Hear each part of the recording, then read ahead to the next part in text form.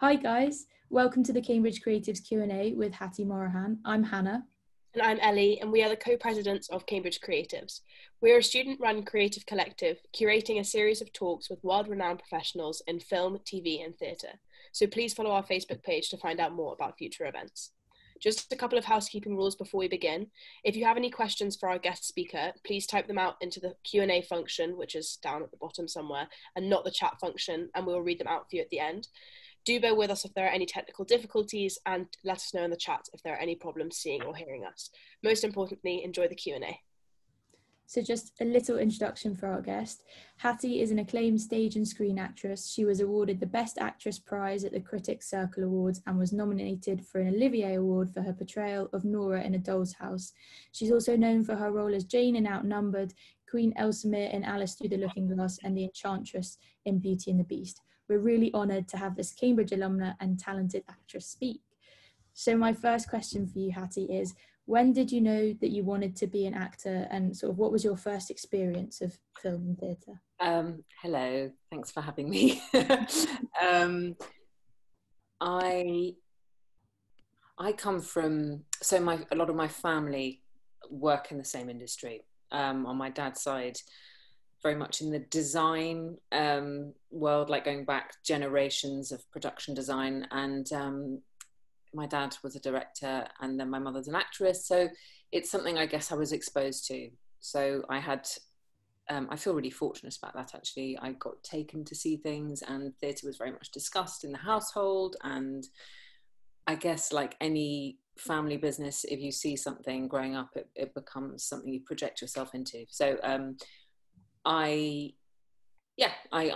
think I knew I wanted to do it, or I would imagine myself doing it.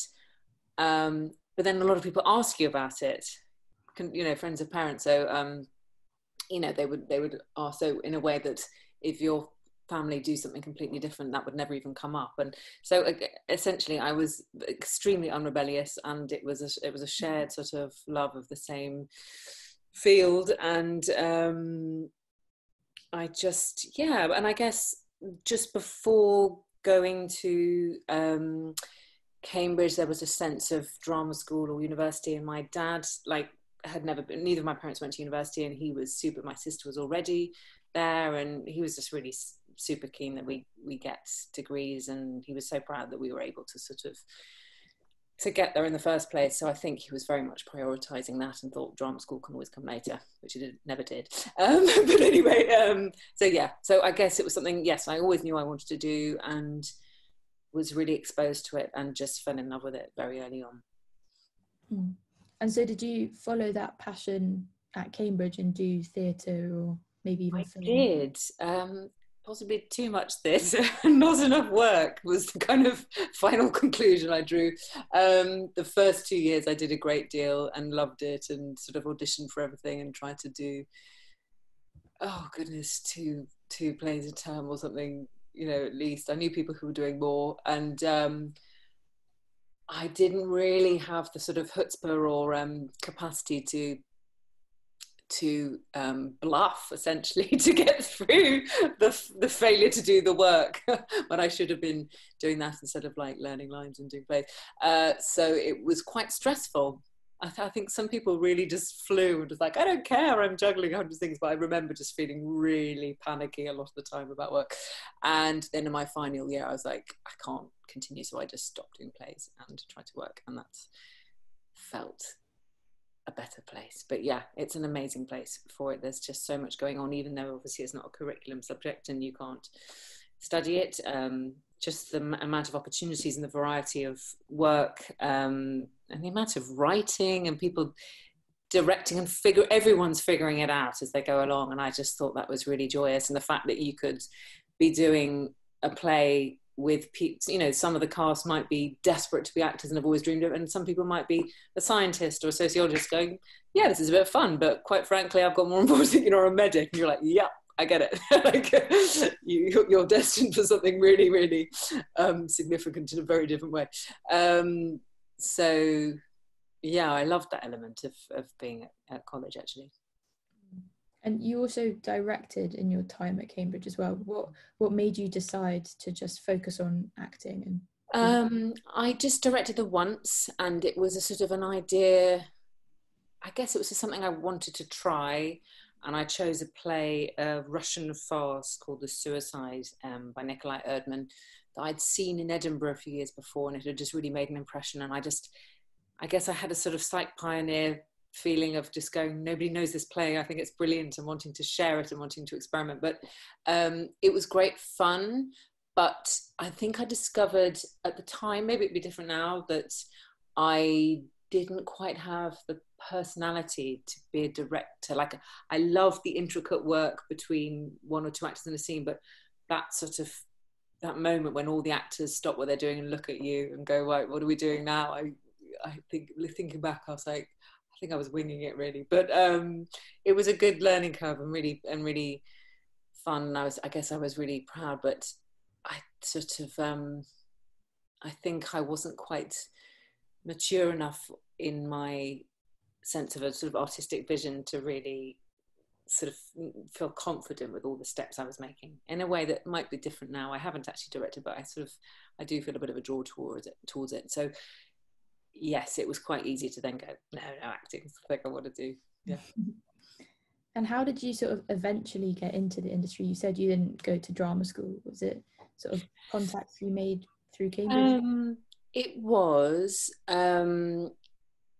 combination of things. So I had done a television job when I was younger, when I was 16, and had got representation, which is obviously one of like the key things that you can leave university going, how on earth do I start actually getting work?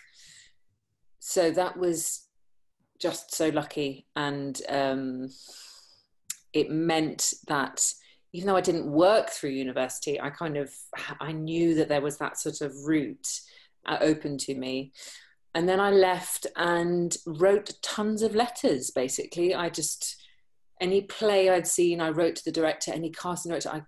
In those days, it wasn't really online. So I think I had this book called Contacts, which had all the casting directors, and I just wrote to all of them. And I said, this is who I am. Please consider me.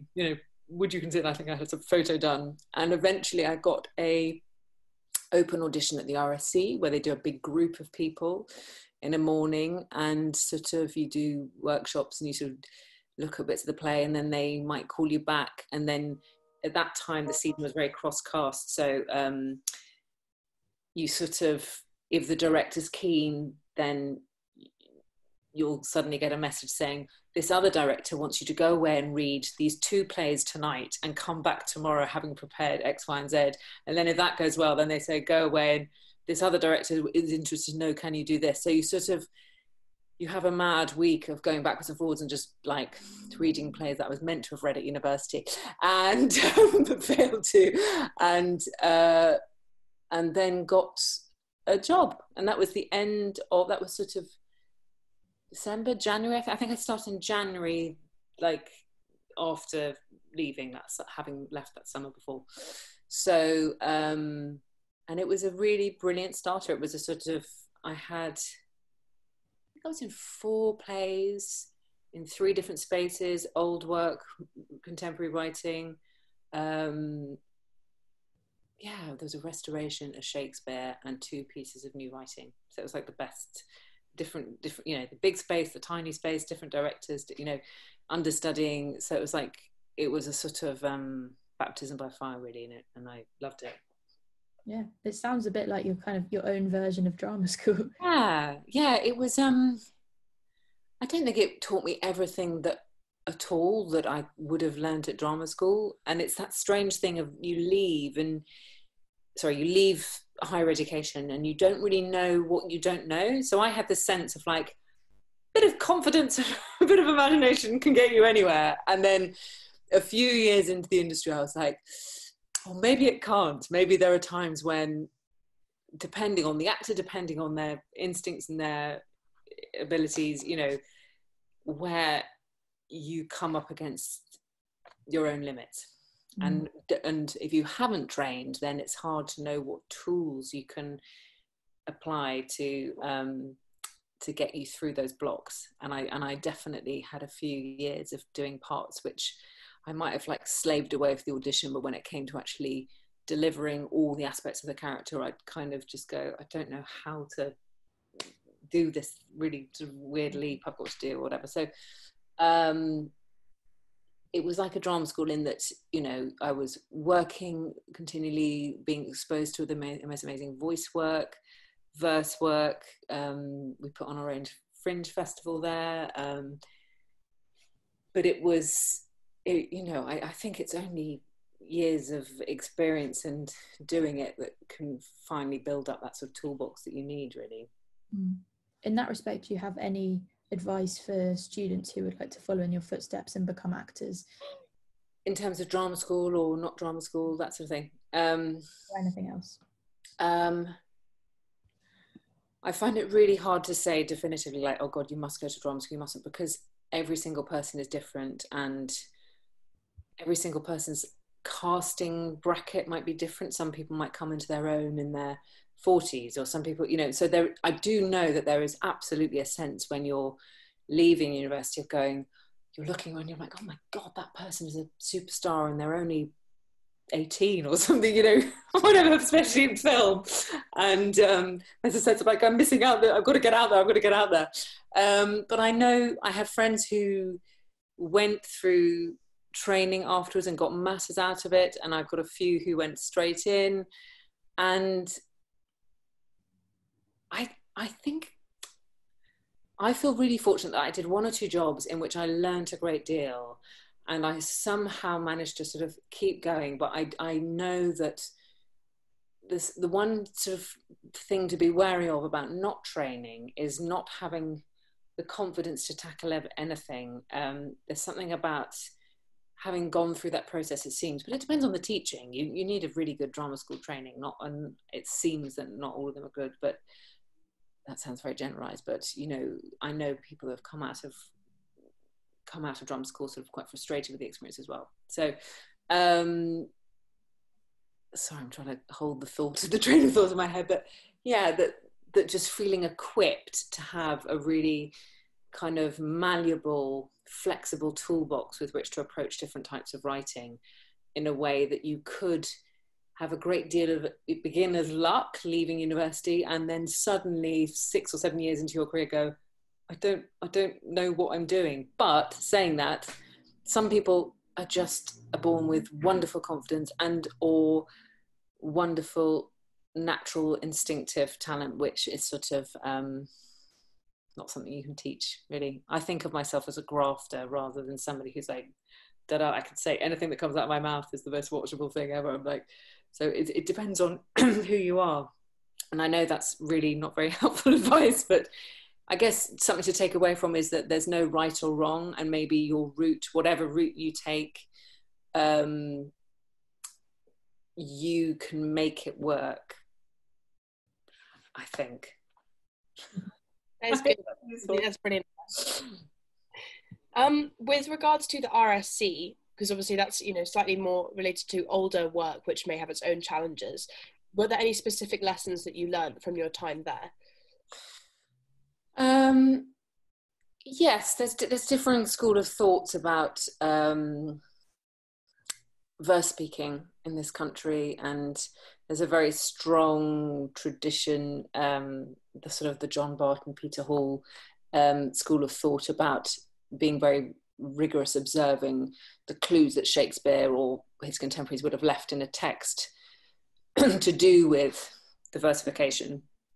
And I found that really useful to know, but equally some of the most exciting performances I see on stage, you know, like the Mark Rylances of the world, what's joyous is it feels like they're literally sort of stumbling over words, and it's you know, completely spontaneous. So I think there's a balance to be found, and I think it can't harm you to, I think a background in English literature is really, really valuable, because you have to understand what you're saying. So crucially, I'd say the key things are understand what you're saying, but try, it's just that thing of thinking on the line, I guess, and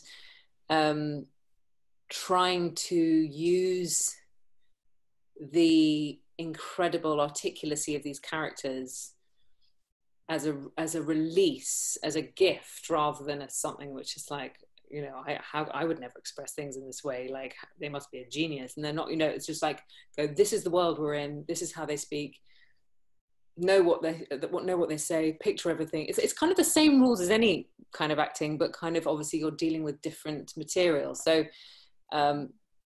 if you're describing something on stage, have it in your head. But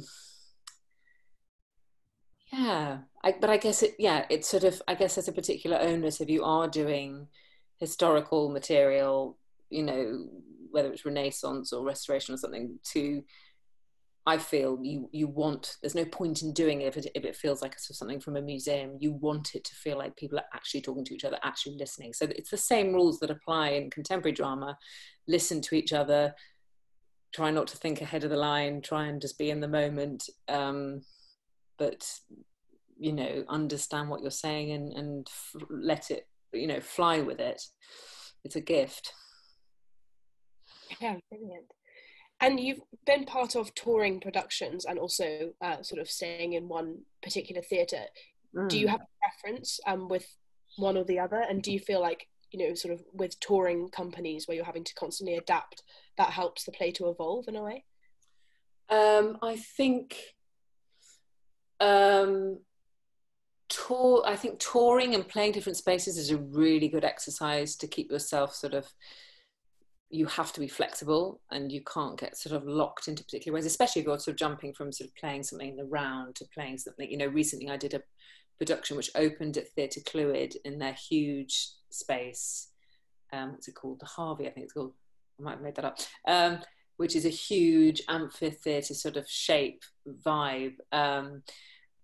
And then transferring to a tiny, tiny venue in London on 3 sides. And that was just a really fascinating exercise in telling stories, you know, keeping tension in the different spaces. And then it was interesting talking to people who'd seen it both, how a story resonates or lands with them in different spaces. I know my partner said that he found that the mythic qualities of the play were so much clearer in the big space, and they got lost in the small, but, you know, there were other gains, and, you know, so there are gains and losses.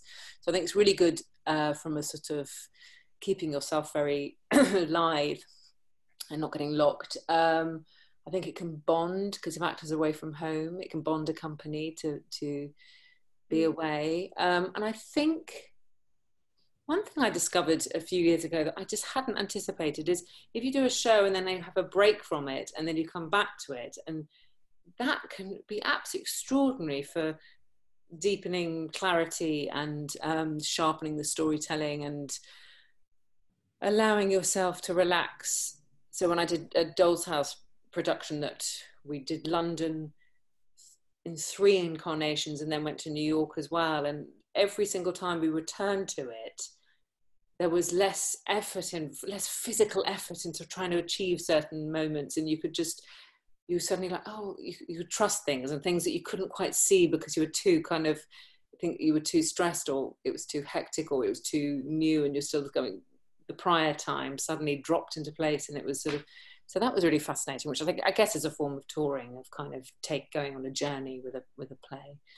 But there's often a magic about the relationship a play has with a particular audience at a particular venue, and the team working around it. So they're different experiences, but I think there's something about sharing work to new places, new people, is really exciting in touring.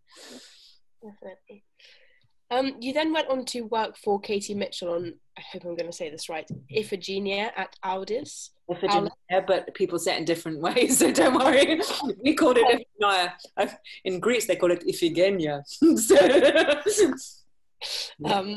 And she is often seen as quite a polarizing theatre director. What was it like to work with her? I really loved it. I first worked with her when I was fairly inexperienced and hadn't really encountered a very systematic approach, and because I hadn't trained, essentially, I hadn't really my dad had given me these Stanislavski books, like when I was about 16. I was like, oh yeah, whatever. That looks really sort of dense. And so I just hadn't really sought it out for some reason. Maybe I was a bit snobbish or a bit suspicious, like, oh, what is this sort of, Stanislavski or method or whatever you would call it. And I just adored it. It was so methodical and straightforward and clear, and it was in a time when she was gifted the luxury of a sort of 9-week rehearsal at the National. I don't know whether budgets allow for that, or these things sort of shift and change, but it was a bit like going back to school. And I'm just someone who really responds to structure and systems and order, so I just loved the fact that you could approach a text. We first did it with this Greek play of Gennaro and Alice, and again on Chekhov and and then new writing as well, but where you approached the material with a really clear set of exercises that just allowed you to eradicate fear around what you were doing, eradicate specificity, and just breaking it into moment by moment, and really true investigation of a character's back history through the writing, through the text. And I found it it gave me a lot of freedom, because it suddenly meant it suddenly meant that you could drop all that sense of like, this is about me bringing something to the table and creating some great turn as this character, and actually you can go, my sole responsibility is I'm guardian of this character's journey, and it's not my responsibility that the whole story gets told clearly. I just act it truthfully moment by moment, and the director is looking at everything and will sort of tell me if something needs to be different. And I just loved the coherence of the method, and found the thoroughness and the rigor of the work really exciting. And it was really fun. I think people have an idea of it being really dour, and not at all. It was like full of giggles and full of fascinating insights about psychology and human behavior, and in a really lovely way, really sort of powerful way to unlock these ancient texts as well. I thought that was really, it sort of was really successful from that perspective. Because she's often said to use psychiatry to look into her characters, which I think seems like quite a sort of scary term, but that is something that you used with that play, and also when you watched her again on The Seagull and the City.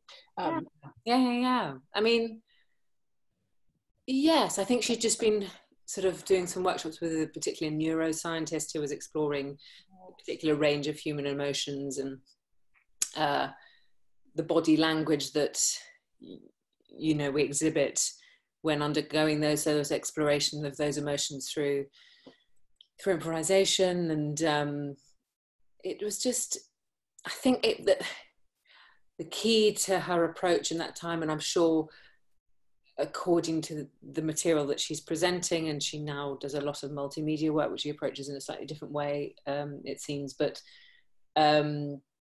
it's basically, rather than the tradition in this country, it seems, with text-based theatre, has always been the director shapes the performances to deliver maybe the arguments of a piece, or deliver the story in a way that an audience can sit back and receive and know precisely what the message is that's being given them.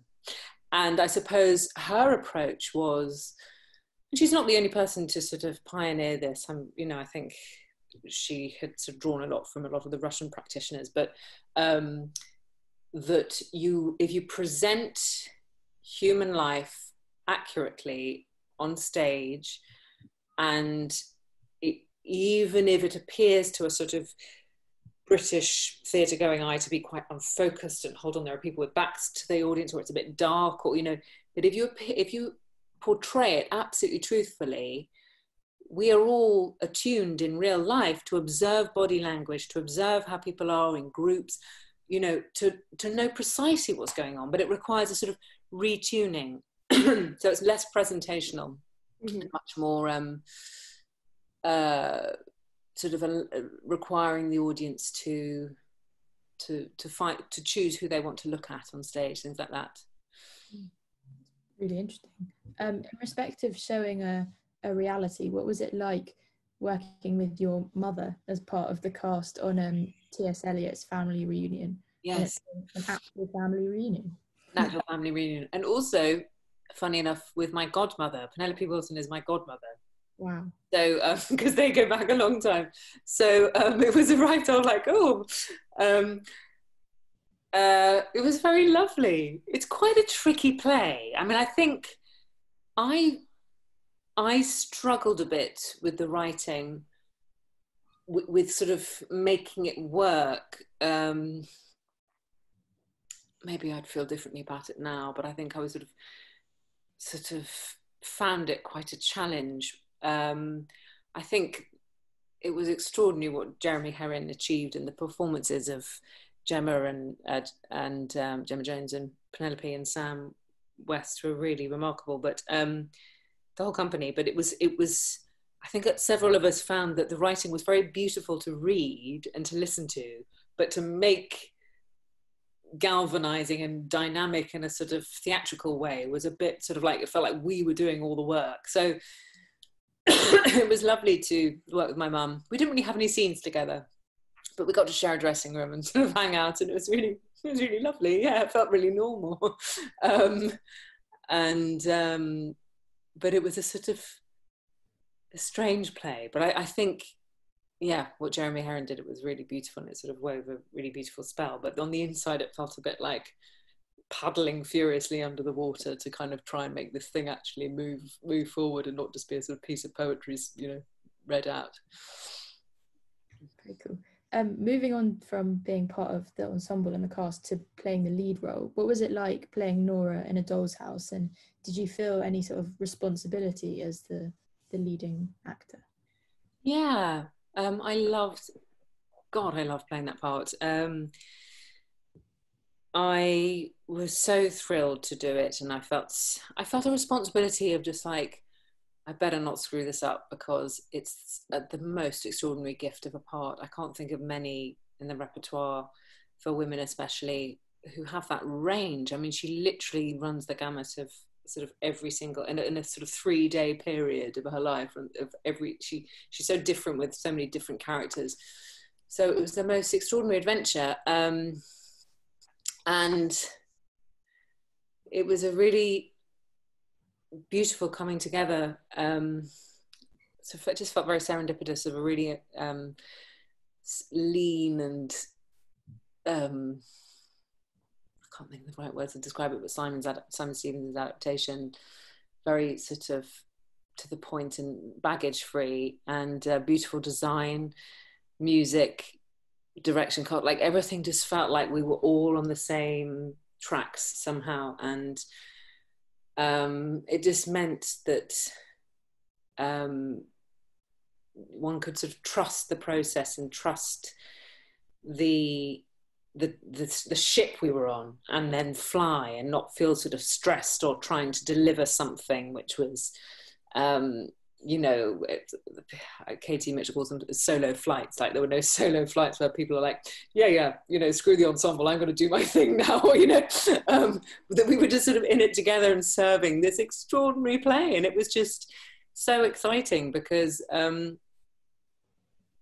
guess Nora's a character, everything happens to her. People just keep coming in. And so there was a sense, like, to start with, I was like, this is the most exhausting thing I've ever done. And then there was a release moment of just going, do you know what? I don't have the brain space to think ahead to what's going on. You just have to, like, it's like going on a roller skater. You get in, a roller coaster, get in at the beginning of the show, buckle up and just ride it. And as long as you kind of submit to what's happening and not look ahead, you're fine. And you suddenly at the end of the play, you're like, holy shit, what's just happened, you know?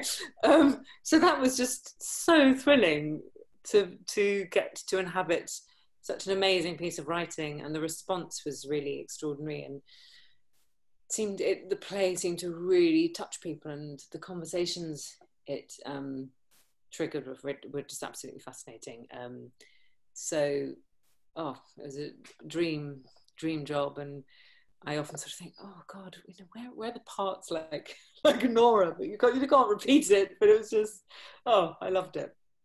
Yeah, Very happy. that's an amazing experience. Yeah.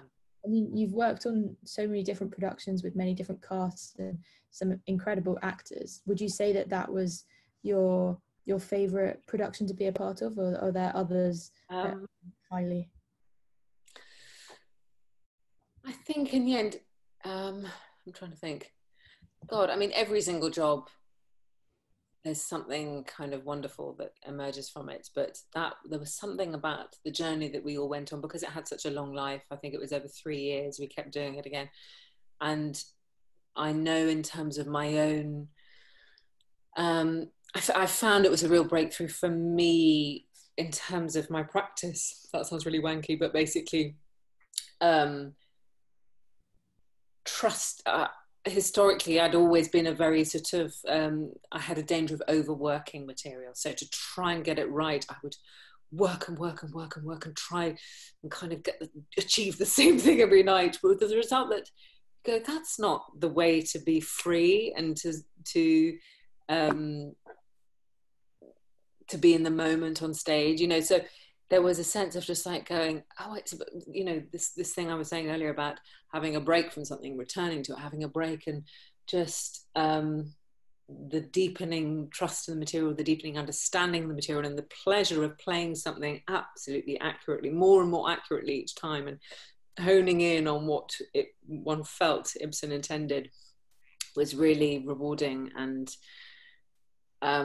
taught me something about sort of one's craft, I guess. I felt like I got better as a performer because of that show, and so I feel I really owe it a huge deal. That sounds, fantastic. Coming on to Outnumbered, what was it like to work on a TV sitcom, and did you find that your theatre work prepared you for this, or was it a very different skill set? You had to use like improvisation. Yes, Outnumbered was one of those jobs. It was so fun to do, and I think I did my first episode of it in 2009 or something, or 2008. I think I just filmed Sense and Sensibility, so I've got dark hair, and then of course it was one of those returning ones. They kept ringing saying, do you want to come back? And I was like, yes, please, that was great fun, you know. So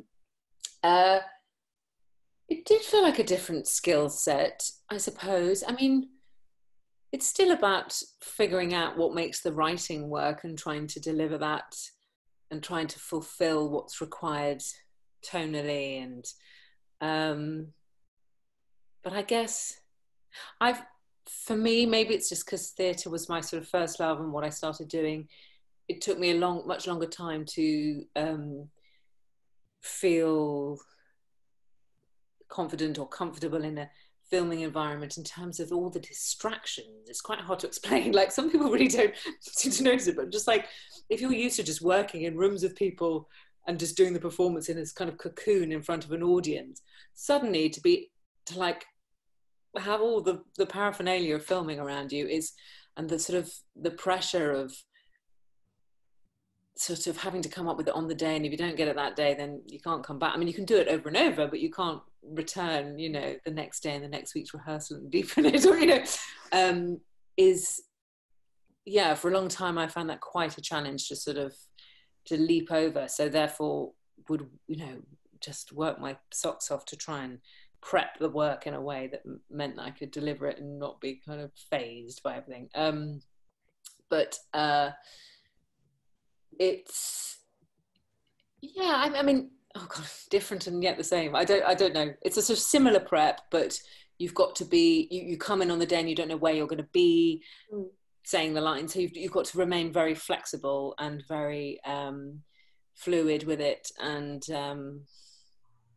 sort of ready to sort of respond to what the other person is doing and have a relationship with them, which you know, you may have only just met or whatever, instantly. But the writing was such fun, and the guys doing it were so brilliant. So it was a very friendly environment and very low key and informal. So it was a really lovely way to do comedy compared to sort of, you know, those live audience shows or whatever like that. So yeah. Do you have a favourite moment or memory from your time on Outnumbered? My character had to go through some really demeaning, like being completely drunk or vomiting or like on the toilet. I had a whole scene on the toilet where, oh my God, where, you know, when it was broadcast, I was getting texts from all my friends going, Hattie, the whole nation have just seen you on the loo. And I'm like, yes, thank you. You know, or it was just kind of silly, like just a lot of it just really silly, and often because you're acting with kids and then they have to go off and do their schooling, so then you're acting with like, you know, an AD on their knees reading some lines, like, you know, or a cross sticker on the wall, you know. So it was I quite enjoyed the episode where I kept having to vomit. It was just quite a fun thing to do, and people looking at you was like, oh my God, you're disgusting. So that was quite enjoyable, but they were all fun. It's such a lovely gang of people. Yeah, I'm really grateful. Wonderful. Moving on to Golden Compass. Had you previously read the books, and did you feel a sort of pressure in adapting and, you know, having to live up to people's expectations of such, you know, loved books? Yes, I had read the books. I was a huge fan, so that was really exciting to do. Again, I don't know, in terms of living up to the pressure, you just go, I mean, especially when you're, you know, I just played a nurse at, I can't even remember the name of the place up in the Arctic where they cut the demons away. I mean, it was just hideous. And she was meant to be sort of slightly, I guess, slightly lobotomized because she'd had a demon cut away. So it was just a matter, you all you can do, you can't affect the overall thing. You have no influence over design or edit, you know, if you're playing a cog in one great whole of something of that scale. So you just go, what's needed here? How can I do it with as much integrity as I can, and with as much sort of interest or wit or whatever it is you're trying to bring to it, and just sort of just take charge of that and bring what you can in the moment. So yeah, I didn't feel a pressure because I sort of thought this is way bigger than any single one of us, you know, except maybe Nicole Kidman or something like that. But it was just such fun to see things of that scale. I think that was the first thing I'd done of scale, where you can just, you know, you pinch yourself, you step back and you're just like, I can just sit here and watch you all day. It's so interesting seeing these feats of imagination being brought to life. Yeah, it's incredible. Just amazing set and costume and everything. Yeah, it must have been amazing. Yeah. And just moving on again to Sense and Sensibility, had you watched any, because obviously it's very heavily adapted, had you ever watched other adaptations before you got involved in it, or did you try to approach it with a clean slate? I had seen the Emma Thompson one years back. I mean, I guess it had been made maybe, they come around every 10 years, is it? 8, 9, 10 years, something like that. I don't know. So I had seen that and remembered it very beautifully, but I hadn't read the book until I got this new one. So I didn't go and watch any of the others because I thought I'm not sure that's helpful, really. I don't know. So I'm sure some actors do it and are very thorough and go, well, I'm not going to do that. Or, you know, I just thought all you can do is bring your own instincts to a part.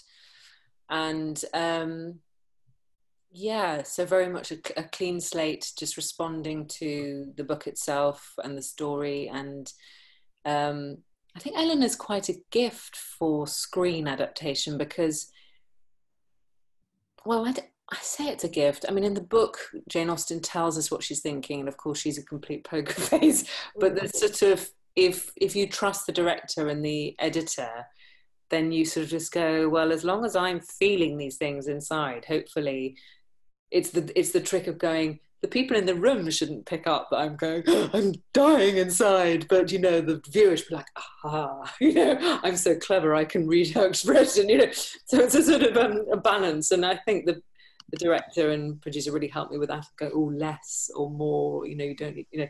So that was just a really interesting education for me in terms of working on screen and figuring out what was needed. Moving on to another book adaptation. Hmm. You played Queen Elsemere in Alice Through the Looking Glass. Did you sort of reference the books for that, or did you just go on this new whole sort of... Well, I don't know if you've seen the films, but there's very little to do with the book. They're a creation unto themselves, those books. Funny enough, I recently did the audiobook of Through the Looking Glass, and I was reading it going, I don't remember any of this. This is completely different. No, so they're a standalone confection sounds really demeaning. They're a standalone creation. Again, so much artistry and imagination and the world that's being conjured before your eyes. So it was huge fun. And I was just bowled over by, I think, the design and the costume departments. I just get such a thrill from talking to them, and you know, those fittings, because I was playing the Queen. I mean, I could buy a small property with what they were spending on my dresses. It was amazing.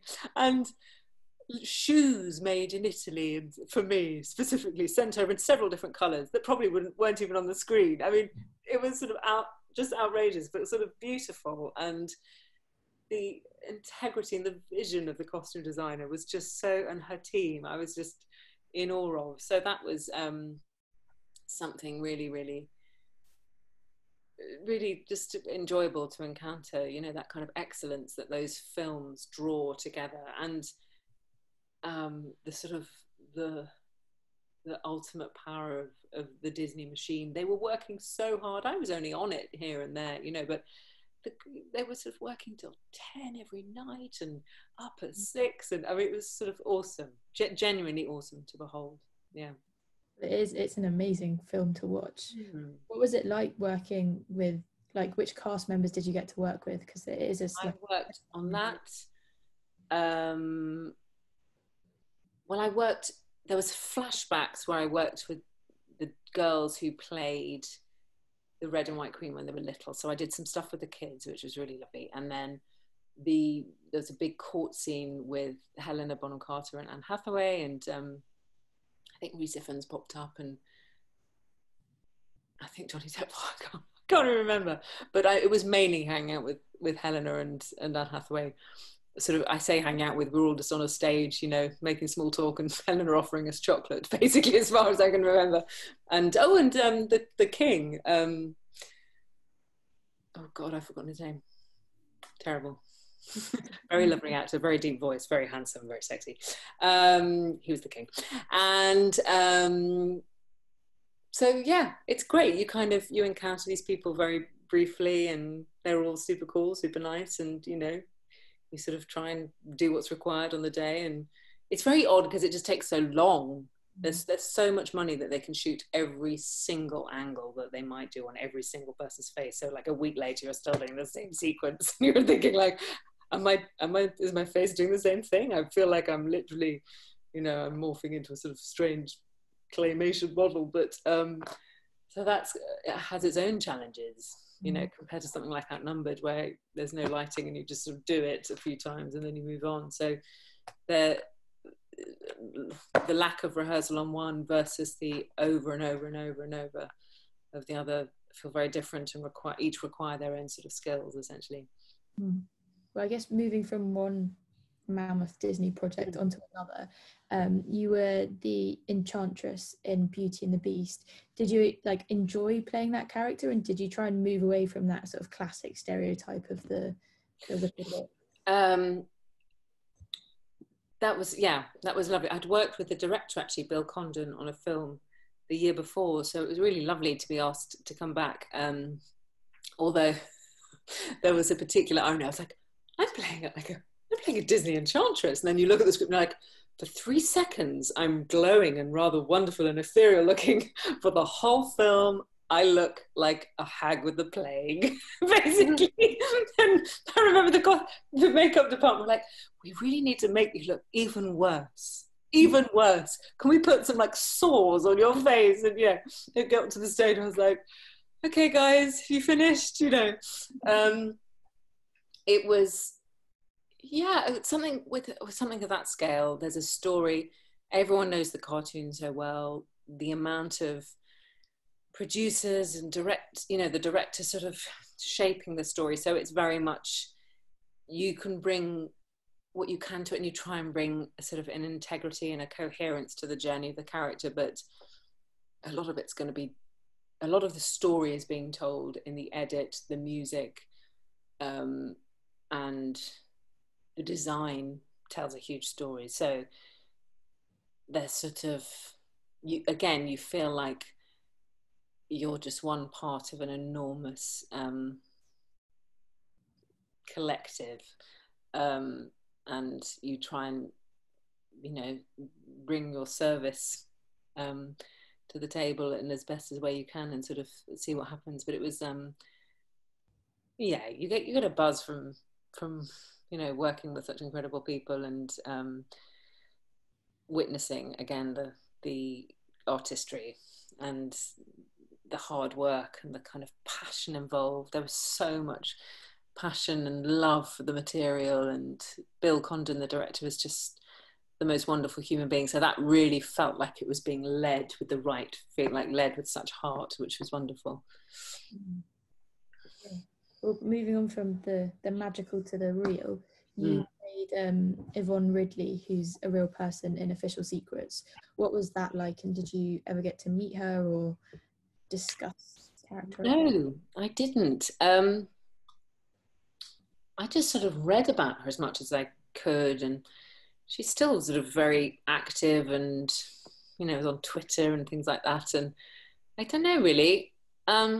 Again, it felt like the scene it had its function, and I just wanted to try and get her voice right. And to be honest, there wasn't a huge opportunity to bring something incredibly nuanced. It was just about kind of telling the right story and delivering that moment. And I was a bit sort of uncertain to what extent she was known in this country in terms of not necessarily her involvement in that GCHQ whistleblowing story, but her own journey. And there's a particular view of her that gets sort of repeated at the sort of Fleet Street offices in the film. But it's sort of, I was just really interested to sort of research her and that particular journey she'd been on, which was kind of extraordinary. You could make a whole film about her. But of course, in that moment, I was like, but right now, I'm giving some information to someone at a car park. So that's what I'm going to concentrate on, and trust that people can look in my eyes and go, wow, what a story. You have to deal with what you're given. Well, out of all those, like, such a wide range of characters, do you have a favourite screen character that you on screen?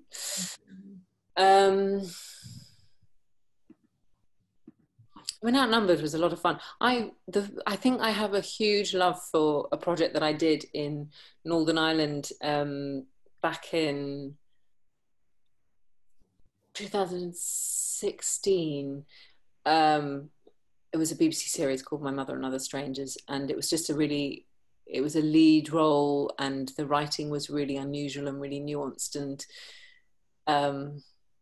when you live with a character for sort of 5 episodes or something, you really get to sort of live and breathe them, and have the opportunity to tell different aspects of their personality. And it was a tremendous team, and I adored the director and the cast I was working with. So that was just a very, very happy time.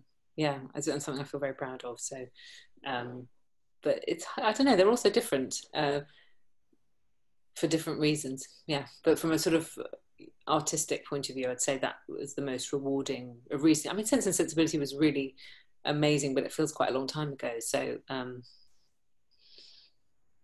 don't know if I'd approach it differently now. I sort of feel quite a different person and a different actor from when I did it then. So I'm just looking forward, just before we start to open our Q&A up, do you think that the future of theatre or film will be impacted heavily by the corona situation? Like, what do you think that the future holds for theatre and film? Well, today's news about the government funding, it's a combination of grants and so relieved, grants and loans, feels so welcome and such a relief. I was just, yeah, properly frightened about the prospect of who would survive and who wouldn't. And it's not just about what companies can get through or what buildings can get through, but it was what will the vision have become restricted or tightened because of economic imperatives. And, you know, if there's so little money about and people are so desperate to get bums on seats, will it just return to a thing of, you know, the biggest name, the most well-known play done in the most commercial way possible? And I guess there was a sense of a fear of a reduction of vision and a reduction of diversity. And so I hope that it's made people have a period of reflection in terms of producers and directors and writers, a period of reflection, and makes people go, well, what do we want our theatre to be? Who do we want it to be for? And yeah, I suppose I really hope that thinking time leads into something which is truly representative and isn't afraid to take risks. That would be my fear, is that returning, and hopefully this this government bailout will enable people to kind of have a bit of, you know, shoulders back, and like, we can actually do this confidently rather than in a sort of desperate, panicky situation. And just not pulling back on opportunities for young people or people who wouldn't normally come into theatres, just trying to open up the dish, open up the audiences who comes into theatres, whose stories get told. So that sort of thing, I feel hopeful that there's been so much dialogue and debate about it that it'll lead to some really great sort of rethinking of the book. I don't know what the book is, but that's how I'm going to phrase it. Yeah. Thank you so much. We're going to open up our Q&A now, so everyone who's watching, if you could just type into the Q&A function any questions that you have. And just while we're waiting, we'll ask our final question, which is, do you have any TV, film, or even theatre recommendations to fill our lockdown summers? I guess people have been all watching the same. Everyone's probably caught up on Succession and Normal People by now, which are both amazing. I'm halfway through I Will Destroy You, which I think is amazing. There's a lot of streamed theatre I keep missing, and I keep sort of trying to. It's the perils of sort of having a small child, that you sort of never quite are on top of timetables as much as you'd like to be. There's a Sadler's Wells are doing through July, I think. I haven't seen it yet, but this version of Pina Bausch's Rites of Spring on a beach in Senegal, I think, which is meant to be extraordinary. And I want to see, we're watching some things on TV, but it's a bit sporadic. What was I'm Not Okay With This, I thought was great.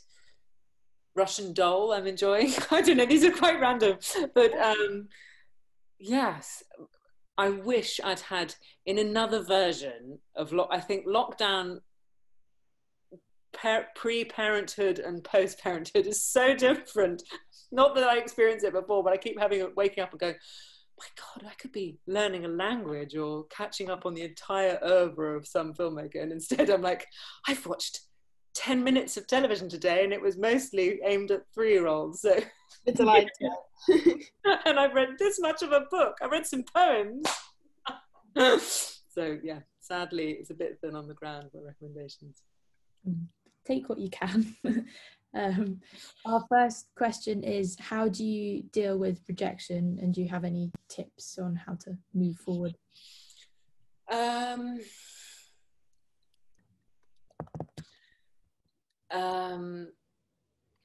The immediate thought that came into my head was go to a cafe and buy an enormous piece of pastry.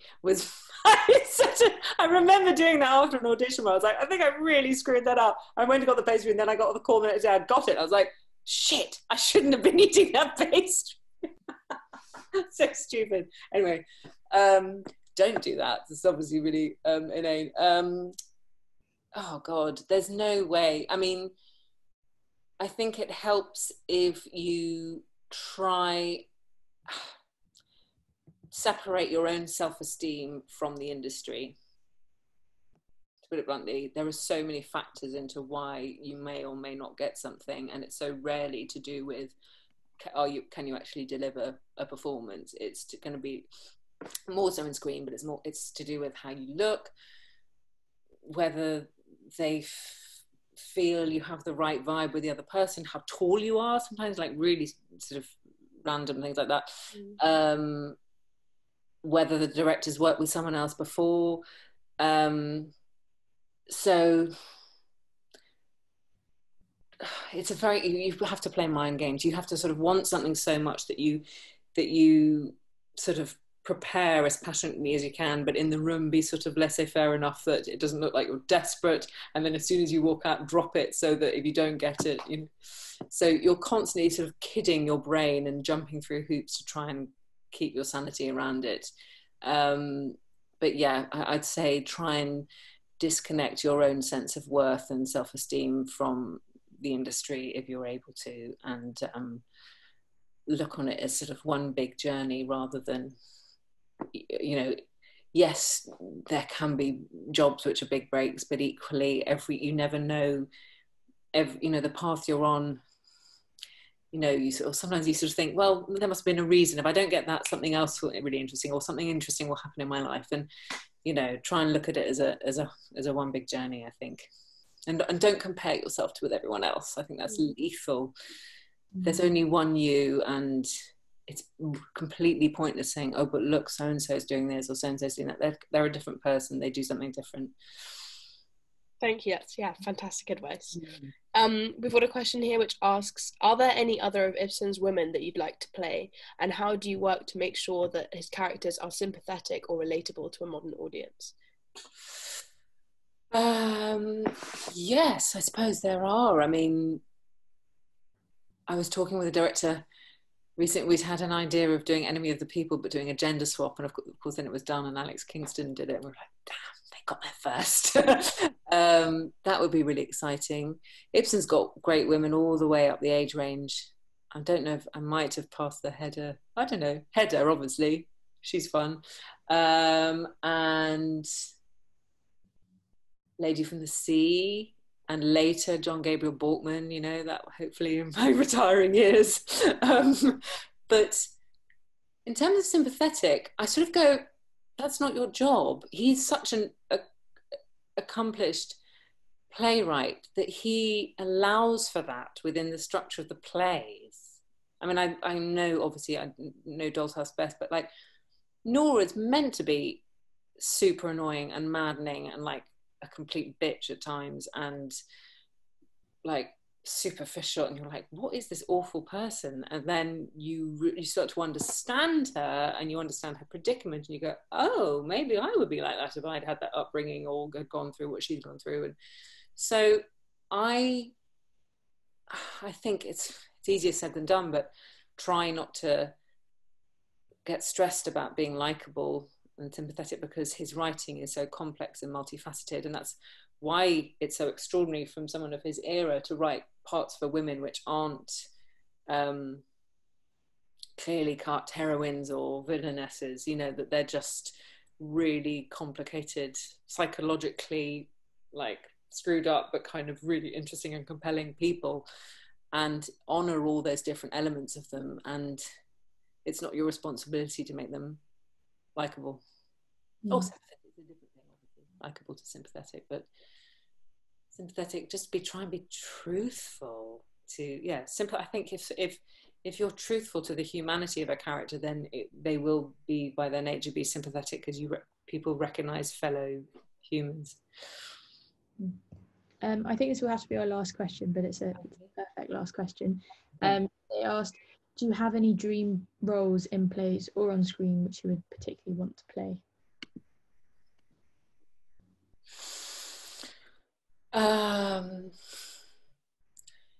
Yes, I mean, I suppose there are. I'm trying to think. It's that weird thing where Put you on the spot. Planet Pandemic has sort of You know, sort of go, I've been living the state of going, maybe there'll never be any theatre ever again. I've always wanted to have a go at Beatrice in Much Ado, and you know, something interesting, like Cleopatra is obviously an astonishing part and a total, I always grew up thinking I would love to play it. And actually I go, I don't think I should be cast as Cleopatra. It's not right to have a white middle class actress play Cleopatra. So I wouldn't cast me as Cleopatra. And that's the classic, let me think. But I'm also, yeah, okay, so I also, there'll be lots of parts, but it's not just about like, oh, I have to play this part. It's going to be about who's doing it, who's the team, what's the vision, and also there's something rather fun about being presented with something you've never thought of, or a new piece of writing that has sort of ingredients that you'd never encountered before, rather than having a bucket list, I suppose. And I suppose the danger with getting set on a bucket list is if they don't materialize, then you sort of have regret. So I don't know, let's see if one can submit to the randomness of what comes along, then great. But there are things which would be great joy to do, but you know, one isn't set on them. I think that's a good way to approach it. Unfortunately, I think that's all we have time for, but thank you so much, Hattie, for your wonderful answers and for giving us your time, and thank you to everyone else who joined the call and asked amazing questions. Thank you. Please like our Facebook page for more updates, and please do register for our interview with Michelle King, who's the Director of Inclusion at Netflix, which is on Wednesday, July the 8th at 7 p.m. in collaboration with Untangling the Knot. And thank you again so much, Hattie, for your time.